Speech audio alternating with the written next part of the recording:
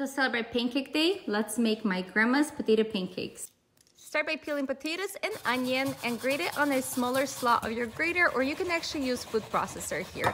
Add an egg, season it with salt and pepper, stir everything together to combine, and now you're gonna preheat a pan with a little bit of oil and add little spoonfuls of potato mixture and fry them on both sides until they're golden brown.